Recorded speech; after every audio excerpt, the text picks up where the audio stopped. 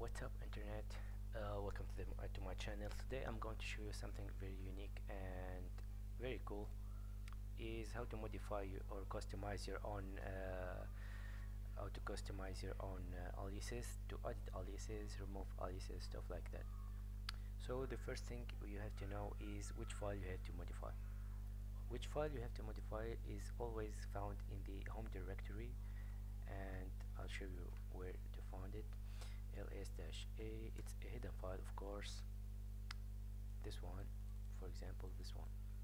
Okay, the startup file that we are going to modify, it depends on something, and it's the program shell. Which program shell you are using, you'll find its own startup file. Like if you have a bash program or using the bash shell, you will find that bash rc. I'm using the z shell. I'm going to modify the .z shell rc. Alright, and how to know which program shell you are using? Just type echo this one 0 echo z shell. Okay, let's clear this one. And the step right now, I'm going to show you how to open the file and which commands you have to edit or remove. So I'm going to open the file with a text editor, gedit. Which text editor you guys need to use, it depends on what you like. It doesn't matter. Open the shell file. I'm going to go directly to the aliases. I'm going to remove the hashtag to enable the alias file. Okay, alias command. So if I want to disable a command, just added hashtag. If I want to activate that command, just remove the hashtag. Okay, of course, and save, exit. Next step is to make that file is a source file, like this .z shell rc. Oops. .z shell rc. What's going on? Alright, clear source source .z shell rc, and it's a source file right now. And here we go, it does work. Okay,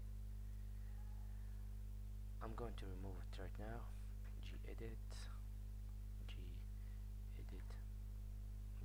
.z shell rc. Go right here, added a hashtag as I told you. Okay, save, exit, make it source z shell rc. Okay, la, it does work, but we have to exit and start it again. la does not work and la does not work. So you have to make sure, guys, you have to know which program shell you are using, because you have to choose the right startup file. It depends on which program shell you are using. This is the first thing you need to know. The second thing you have to know is to make a backup for the original file. Always make a backup for the original files. I'll show you how to make it. For example, copy, it's already written. Make it .back or .alt, it doesn't matter, as long as it's a backup file.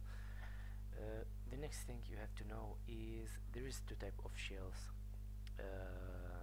There is the login shell and non-login shell, and each one has its own startup files. So not like modifying a .z shell rc, and there is other files like the global configuration files, like profile, which found in /etc/profile, and some other files we will see in some next videos. Okay, for now, this is it. That's how you added some aliases or remove some. I hope you enjoy it. Have a good day and stay safe. Bye.